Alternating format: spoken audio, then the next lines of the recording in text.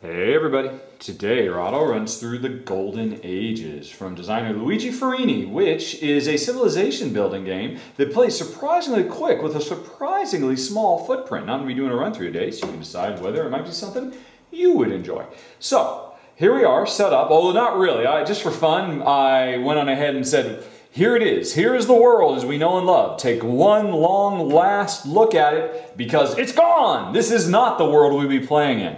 Take all these tiles, just gonna kind of randomly grab them into a grab bag of continents because this jigsaw puzzle is going to be anything but the world you and I know and love. All right, so grab these 4 starting tiles. There's another additional continent tile. Let's see. Now, at the beginning of the game, this one gets placed here in the center. I'll go ahead and slap it down randomly like that. Everybody gets one random starting tile. I'll take that one. Jen can take this one, whatever it is. These other 2 are out of the game. And then there's a whole bunch more. As the game goes on, more of the world will be discovered and we'll add more to the map. But here we go. Now, at the beginning of the game, everybody is starting out basically in the Stone Age. We're all a bunch of Neolithic hunter-gatherers with some very basic technology. The wheel, the ability to hunt, fire, and barter. Although, as you can see, each one of these 4 tracks will be able to expand and grow over the course of the game. The wheel can grow into horse-drawn carts, can grow into locomotives, can grow into air flight, can grow into space flight. Oh my goodness. And bartering can turn into riding, can turn into commerce, and so on. So, over the course of the game, you will learn more and more new technologies, and the design of the game is such that no one civilization will be able to conquer all of these technological advancements. So you really will specialize as the game goes on. Also, everybody starts with $3, 5 city cubes, so each of us can build up to 5 cities, and then we also have our capital marker and our 3 worker markers that represent our civilization going out and getting busy doing stuff.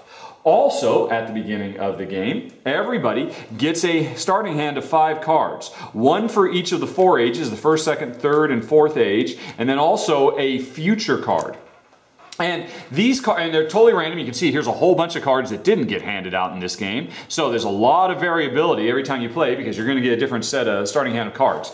And these give you kind of a long-term strategy you can build based on how your civilization is going to evolve. Now, as part of setup, I have to reveal that at the beginning of the game, I am the ancient Greeks, and Jen, she over here is, I think, is this the Phoenicians? I think it's the Phoenicians. Let's see. Yes, there it is. She is Phoenicia. All right, so, but over the course of the game, I will expand. I may start out as Greece, but in the 2nd age, after we've left prehistory and the antiquities, well, I could become France. And then in the 3rd era, the 3rd age, I could become, is this Portugal? Yeah, the exploration bonus. And then in the 4th, in kind of the modern era, I could become Russia. Also, I have a secret end goal. At the end of the game, for my civilization to develop space flight and earn me 8 victory points, at the end of the game, I have to have more glory tiles, those tiles over there, than anybody else. So this is a goal I've got set for myself that I really want to make sure I hit at the end of the game, that I've got more glory than anyone else. All right. Let's see. And so Jen, of course, she's got her own strategy because each one of these additional cards gives her a new special power. And the interesting thing is, at the beginning of every age, and this game takes place over 4 ages, you will have a choice. Stick with the empire you currently are, or evolve into the next empire and replace your old special power with a new special power. So like my special power at the beginning of the game is, I can build 1 wonder, and only 1 for free. And then this power is useless anyway, so you better believe in the next age I am going to upgrade to the French. Or not upgrade, but I'm going to evolve or migrate or whatever you want to think of it. We will become the French Empire. And the French have an interesting power. They can start wars, and whenever they do, well, anybody can start a war, but with the French, when they do it, they get $4 from the bank because they like to fight, apparently. And when I get to the 3rd age, I'll have an interesting choice. Do I want to stay French so that I can keep that power, or do I want to become Portuguese so I can get a different power that rewards me for traveling around, for actually circumnavigating the globe, which is what this icon represents. So I will have some decisions to make as I evolve, but always with that end goal of spaceflight in mind. Okay. Oh, that's actually really interesting. The way, it's actually a nice combo. The way you get these glory tokens is to engage and win wars. And because I'm French, where was it? Or because I will be French at one point, ultimately Russian if I want to. But the French are better at wars because they get money for it. So I might stay French a lot longer. I might fight a lot to make sure that I have more glory tokens than anybody else at the end of the game. All right. So that's my starting situation. Jen is the Phoenicians. Well, her special power is, and this lightning bolt means it happens immediately. This is a one-time thing. The Phoenicians start out with an additional bit of technology. They start out with the power of writing.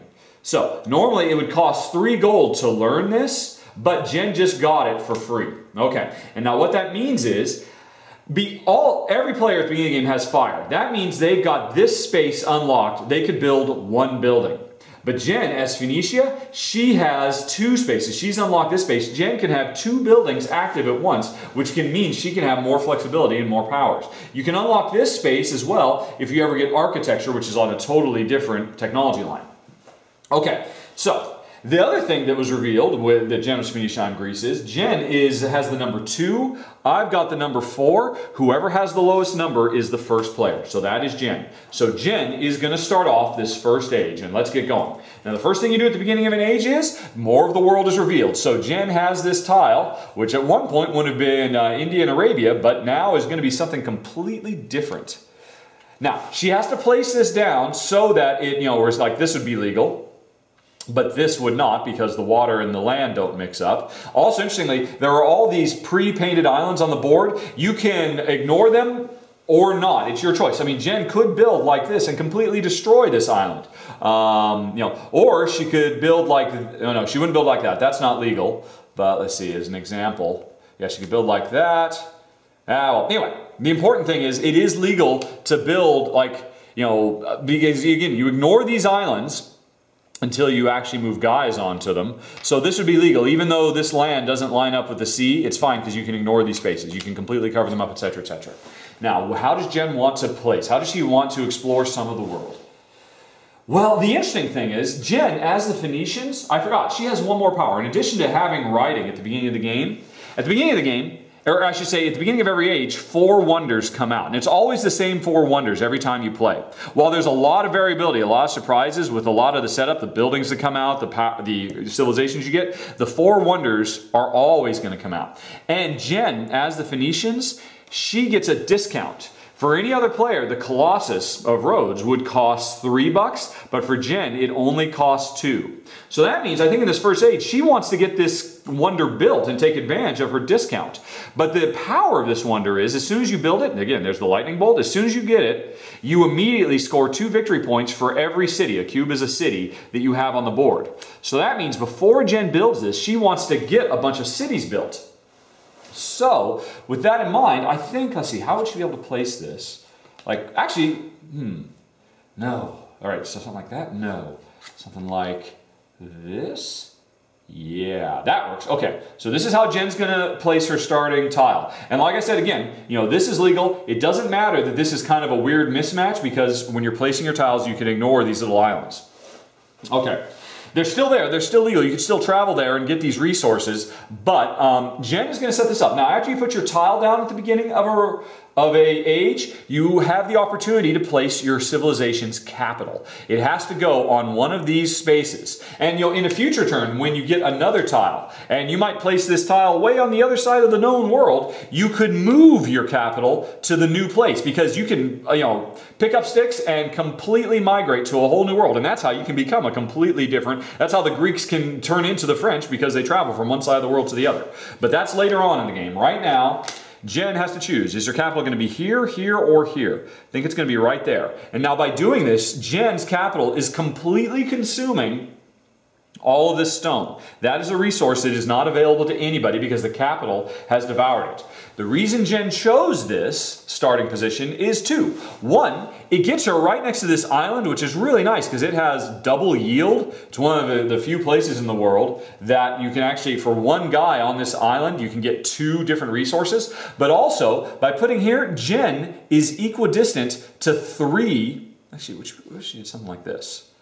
No, either way, it's still going to be 3. Jen is equidistant to 3 different places that she could build a city. Because remember, she's going to want to build cities really quickly so that she can benefit from the Colossus Erodes. So there we go. So Jen has started to discover and expand the world. And now, I have to do the same. I've got my tile, which here's England and what would have been, you know, Spain and all of that. Now, where can I put this? I can build this off. I mean, heck, I could I do something like that? No, I couldn't. Actually, I can't go into this, because that's not legal, but I mean, I could, yeah, I could go like this. I could build right next door to Jen if I wanted to and create this crazy mishmash of India and Europe and Italy there. And then I would be picking my own spot on one of these 3 tiles on my start tile. And in so doing, I have also ended up obliterating this island. No one will ever speak of it again. So I can do that if I want. And the main reason I would do this is because if I want to go after Jen, if I really want to start trying to attack her, because that means I would want to have my capital close to hers so that as she expands out, I could expand out and destroy her cities. But I don't think I really want to attack her until the Second Age, because that's when my warlike ways are going to start paying off, when I become France. So I think for now, I'll just keep my distance. Let's say if I came over something like this. That's really interesting. That's legal. And boom, I'm right next to this double yield space. But I can still, yeah, let's go with that. That's cool. Okay, so there we go. Now I've got to pick a starting capital. I'll be right here. I'm obliterating all the food that could have been found in the British Isles. What would have been the British Isles. But I'm just a hop skipping away from this hunting ground and, you know, farmland. And there's more farmland over here, and south of me there's diamonds. And over here, so there we go. That happens at the beginning of each of the 4 ages. At the beginning of the 2nd, 3rd, and 4th age, we will randomly grab one of these little tubies. We will put it someplace else as long as it's legal, and then we can pick up sticks or we can leave our capitals where they are. But the first age has now begun. And Jen is still the first player. So what is she going to do? Well, everybody has a nice little reminder right here on their player boards. You can see I've got one too, that reminds you what you can do. Now, we are going to take turns until this era ends, until all the players have decided to declare a golden age, because this game is going to have 4 golden ages. A golden age is when an era ends. But before, and so that's one of the 1, 2, 3, 4, 5, 6, 7, 8 things I can do is declare a golden age. That's the equivalent of me passing and saying, I am done with this era, I'm not going to do anything else. But I cannot do that immediately before I declare a golden era. Oh, whoops, I forgot. When I put my capital down, I also put my population in the same space as that capital, as did Jen. All right. Now, the thing is, I cannot declare a golden age. I cannot declare the end of an era until I have put all 3, as has Jen, and neither of us can do this until we have put our 3 worker markers to work doing things. And now you can see there are 4 things that the workers can do. They can travel and set up cities. They can build great buildings. They can attack each other, and we can try to destroy each other's cities. Or, what is this one called? I think this is called develop art or something like that. Great works of art. The great works of old. Oh, what's it called? Yeah, artist. I could just take one of my guys and basically do nothing with him, and that means they spend their entire era basically developing great works of art and score me 3 points. So, these are the 4 things I can do with my guys, but I also have 4 actions I can do without my guys. I can develop a wonder. I can develop a technology. Both of those cost me money. I can activate a wonder or a building that I have previously built. Or I can declare a golden era. Or a golden age. Right, so those are the 8 things we're going to do. Jen is the first player because she drew the short number. And so the first thing Jen is going to do is she is going to expand and explore and build a city. So she will take one of these guys and she will move west. And now it's interesting, you can see, even though there's a body of water here, these guys, they can travel anywhere. I mean, Jen could start having this guy just travel out the ocean blue and hope to find something in a future age. But Jen is just going to travel across this strait, get over here, and discover this wonderful hunting ground of what would have been, what is that? I think if I rotate that around, that was kind of the central west coast of Africa, or east coast of Africa, I think. So here is where Jen's first action is. You can move and or establish a city.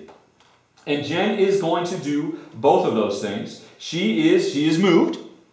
And now, after moving, this guy gets laid down to indicate that he can't act anymore. Jen's still got 2 more guys who can do something, and she's going to create a city here. So Jen has created her first of potentially 6 cities. Okay, now then, right. Now the interesting thing is, whether Jen had built the city or not, as soon as she moved a guy over here into this hunting ground, she took control of the hunting ground. That's what it's called. And because Jen has the technology of hunting, you'll notice here's this little hunting ground thing. The red circle means whenever you take control of a hunting ground, you make $1. So Jen moved over here, she took control of the hunting ground, and that means she made $1.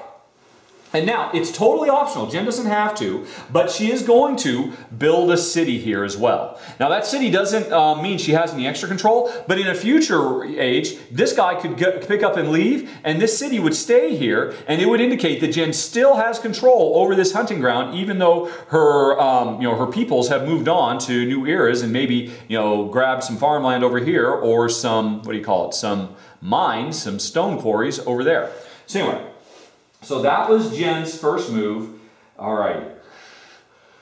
Is there anything else about it? No, that's the whole thing. One thing to bear in mind, though. If Jen, say, had moved onto one of these islands that's pre-printed on the board, moving here would be awesome. It would give her control over a hunting ground where she would immediately make $1 and a quarry, but you can never build buildings on these pre-printed, or you can never build cities on these little islands. You can only build them on the main continent. So anyway, that was Jen's first move. And remember, she's going for trying to get all 3 of these guys deployed so she can have 3 cities, then get the Colossus of Rhodes, and since she'll have 3 cities at that point, she'll make 6 points. So that was Jen's first move. Now, what is my first move? Okay. Now, I can do the same thing. I could start spreading out. I could spread out right over here to this island, and that'd be great because I'm getting 2 resources for 1 area. That's actually pretty cool. But, I think the first thing I'm going to do is I am going to develop a wonder. Now, this is one of the actions that does not require a dude. And building a wonder costs 3, 4, 3, or $3. But I'm going to use my one-time special power, and I'll just tap this to indicate I can't do it again, and build a wonder for free. This one, which would have cost me $4, this great library of, I assume, Alexandria, although it's not Alexandria anymore, it's just the great library of my ancient civilization, would have cost me $4, which I couldn't even afford, but instead I got it for free. All right, and now, what happens is, immediately upon building this, I get to build a technology for free. So, and I could take any of these level 1 technologies. I could fix it so that I could travel farther and faster with horse-drawn carriages. I could fix it so that I could start leveraging farmland in addition to hunting grounds. I can fix it so I can start leveraging quarries, or I can fix it so, like Jen, I can have a second building built. I think I will, now I get to do this for free, 1 technology. I'll go ahead and do this one, which would have cost me $3. Now this means I take this cube, I now have a 6th city I can build, and I have taken this technology. Okay, now this first technology of any of the 4 tracks is worth nothing. But the second one of all of them is worth 1 point. The third is worth 2 points. The last one is worth 4 points. So it really does behoove you, instead of just going all out and trying to get a little bit of everything, really kind of focusing. Now that I've chosen this, I probably want to move on to architecture and then medicine and then genetics. So that I can get all the way before the game is over, because the game is not very long, so I can get to that 4-pointer before the game is over. Although, and as I do this, I'll be getting different powers as well. Okay, so that was my first move. I used my special guy. And it's interesting. I got a wonder that would have cost me $4 that let me get a technology that would have cost me $3. So effectively, I just made $7. For all intents and purposes, off of this thing. Okay, so that was my first move. Now it is Jen's second move. She's just going to continue with her plans. She is, although, let's see. Now the interesting thing is, so she was just saying, well, you know what, I'll come out over here, I'll grab this farmland, and she'll build a city there as well. But here's the thing, grabbing this farmland won't do her any good. Grabbing the hunting grounds, that got her. If she wanted to, her second action could be, she could, she could spend her money, she's got $4, to learn agriculture like I did. Then when she moves over here, she'll make some money off of that farmland. So what the heck? Let's have her. Jen is also going to learn a technology. She'll learn the same one I did. She's going to spend 3 of her $4, and learn agriculture. Okay.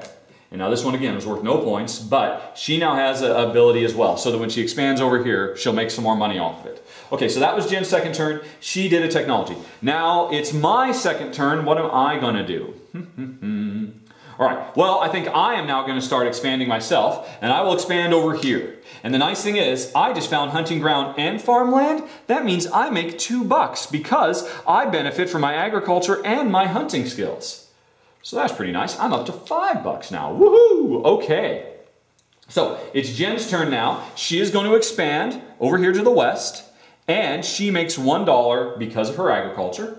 So she's starting to rebuild her supplies. And now it is my turn again. And let's see here. Now here's the interesting thing. This age will be over once both Jen and I have deployed all of our dudes, and once we've done that, we can declare the end of an age. Once both of us declare the end of an age, the age will be over. But here's an interesting thing. The first player, we're in a race. The first player to declare the end of an age gets to pick one of these 5, and these came out randomly, one of these 5 judgments of history. And that means we will be judged by history on one of these 5 criteria. Having glory points, having wonders, having diamonds, having buildings, or having excess money. So, if I can set myself up to say have $6, and then I say at the end, if I in the era before Jen does, I could trigger this, the future will judge us based on how wealthy we were, and if I have $6, I could make 2 points. And right now, I've got a lot more money than Jen. So maybe it's worthwhile for me to push as fast as I can to use all my guys up and to declare an end of an age so that I can pick a future judgment that benefits me more than Jen. All right. And the interesting thing is, there's a diamond here. If I moved one of my guys down here, I could get a diamond, and having that diamond line would score me 2 points if I'm the one who gets to choose how history judges us, if I'm the one to pass first. But I can see Jen's already ahead of me. Jen only has 1 more guy to go. I've got 2 more guys to go. Although, if I'm going to use a guy now, I'll be down to 1 as well. So, let's see, what do I want to do? Now, I could, if I'm going to use another guy, because I'm trying to go through my guys as fast as possible, I could expand and set up a city. I didn't set up a city, but I could set up a city. I can't set it up over here in this island, but I could set it up over here in Spain, effectively. And I'd make some more money because of my agriculture by expanding in that area. Now, alternatively, I could just take one of my guys and put them into what's called the Agora. That means they've done work, but it's not out here in the world. And if I do this, that means I could build one of these buildings. Now, these buildings become a permanent fixture in my civilization for the rest of the game. This one means I can get technologies for a $2 discount every time I use it, and I can only use it once per age. This one means I can get $1 for every guy I've got standing out on the map. Now, as it is right now, this is not a particularly exciting building because guys I have on the map are sitting down. Although, if I did build this right now and activated it, I'd get $1 because I still have 1 guy standing on the map because I had to put this guy over here to use it. So, I could build a building. And remember, I've got space for 3 buildings, although right now, only this one is available to me.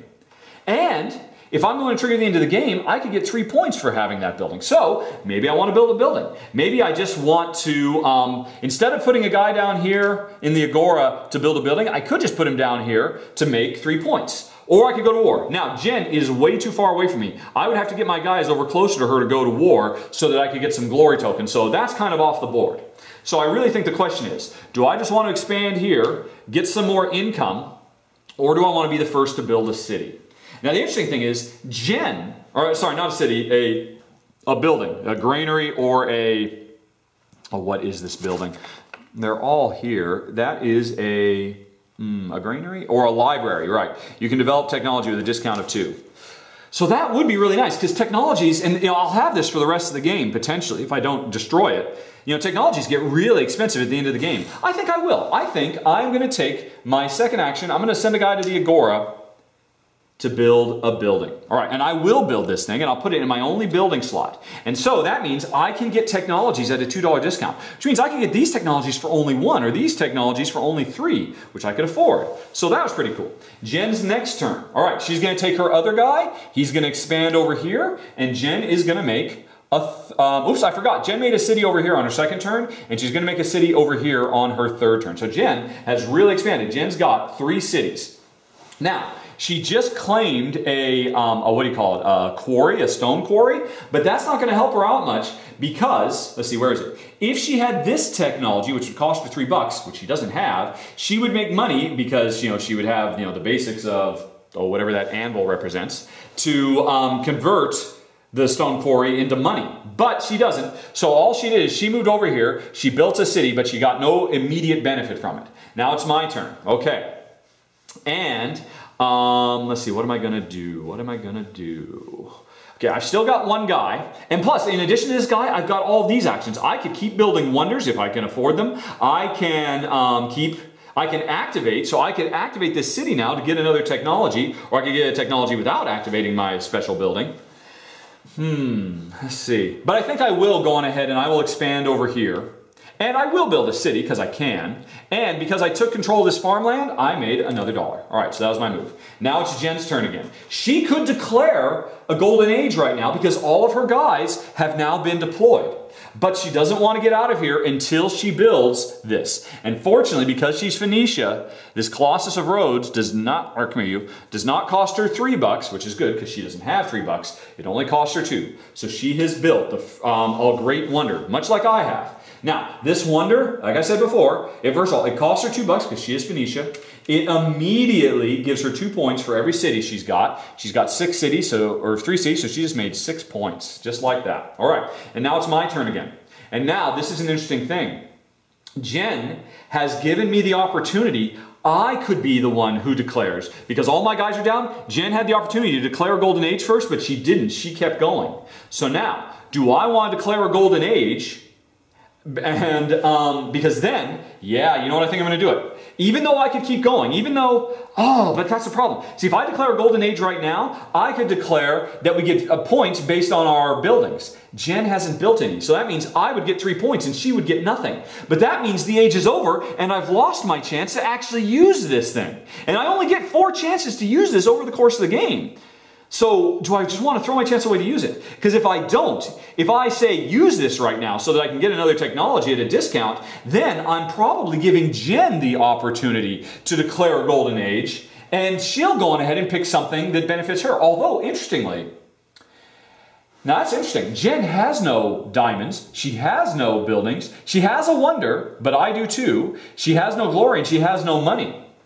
So, but that's really cool. Jen could end it first, choose this thing, and because that really, it doesn't benefit her, but I won't. Yeah, I know, and she wouldn't choose this because I would get the benefit, so she would specifically not choose this. She would probably end up choosing this because then nobody gets any bonuses because nobody has any glory right now. Whereas I would get glory off of this and she wouldn't. I would benefit from this and she wouldn't, and we would both benefit equally from that. And neither of us would benefit from the diamonds either. Although that's not true. See, the interesting thing is, if Jen chose this one, wait, no, actually I was going to say I could try to get to diamonds, but I can't because all my guys have already expanded. So anyway, am I going to continue to go so I can activate my building, which gives Jen, I only get 4 chances to use this thing. I'm going to use it. And the rules say you actually flip them over, but I just go ahead and tap them. And now that means I am activating my building, which means I now get to advance a technology at a $2 discount. Let's see, which one do I want? Let's see here. I think when I could get architecture, which would unlock another building slot for me, so I could have 2 buildings like Jen can have 2 buildings. It would also give me 2 more cubes so I can have more cities on the board. Now remember, moving into the second era, I'm already remembering that I am France. I'm going to want to go to war with Jen so that I can benefit from it. Maybe that means that, I want to get some horse-drawn carriages so it'll be easier for me to run all over the board and attack Jen.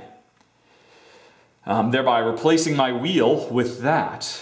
And plus it would get me to being able to move around really quick with locomotives. Or do I just want to get the anvil so that when I expand, see, because I could attack Jen over here, expand into her, and when I claim this thing, I think I'm going to do that. I am going to get a $2 discount. So this technology only costs me $1 instead of 3. And now, when I take control over ore generating spaces, I get some income. So that was my turn. And now Jen, as predicted, she's going to declare a golden age. She is doing this action. She could keep going. She could build another wonder potentially. No, she can't because she's broke. And she doesn't have any buildings to activate now, and she can't... right, and she doesn't have any guys to build. So, she's pretty much done. Jen is going to declare, and the way you declare Golden Age is you pick your capital up and you flip it. Boom. Now, you'll notice there's a little $2 thing here. I can keep going, but for every additional turn I take, Jen gets a $2 income. So Jen, and now Jen is going to pick which of these. She'll go on ahead and pick this thing because she, like I said, neither of us benefit from it, and she knows I would benefit from this and this, and right. So she's going to pick that because nobody benefits from it greatly. Okay, so now it's my turn again. I've got a choice. I could also bow out, or I can keep going. But the longer I keep going, the more income Jen will make. But you know what? These wonders are going to disappear. I might as well go on ahead and do it. I'm going to build myself another wonder. So, I've got $3. Do I want to build this thing that whenever, for every ore I have, well now see, these are both instants. Yeah, I'm going to build this one. This cost me $3, the Hanging Gardens. And instantly, I get 2 victory points for every farmland I have. I've got 2 farmlands, so I just made 1, 2, 3, 4 points for building this thing. And now in the future, I could activate this and get another victory point. Okay, so I did that. Now it's Jen's turn. She's passed. Jen makes $2. 2 gold. And now it's my turn again. If I don't pass, I'm just going to keep on allowing her to make more money. If I don't declare Golden Age. And actually, I only have $2. I can't build this last wonder. I literally cannot afford it. I can't use this anymore. I could use this just to get a victory point, but if I do that, I'd be giving Jen $2 more bucks. I don't think me getting 1 victory point is worth giving her $2. But the nice thing is, I've got this. Sooner or later, history is going to judge us based on our wonders. So this is worth 4 points to me at some point in the game. So I'm not going to keep going anymore. I'm not going to let Jen get any more cash. I'm going to declare Golden Age as well. And so boom, the first age is over. And so we now evaluate this. Everybody who has glory tokens gets 2 points. Nobody has any glory because there's no fighting, so nobody gets any extra points. This is out of the game. And obviously, these other ones are going to be at the end of the 2nd, 3rd, and 4th age. So that was that. And the first age has finished. Now we're going to move on to the 2nd age where I will become France, Jen will become something, because there's no reason for Jen to hold on to Phoenicians. She's already gotten the ability of them, so she's going to have a new power. We are going to put more tiles on the board. Our capitals will potentially move around. All kinds of stuff would happen. And if you'd like to see some more, you can hit the button that's on screen or follow the show notes or go to Final Thoughts. Alternatively, in 5, 4, 3, 2, 1.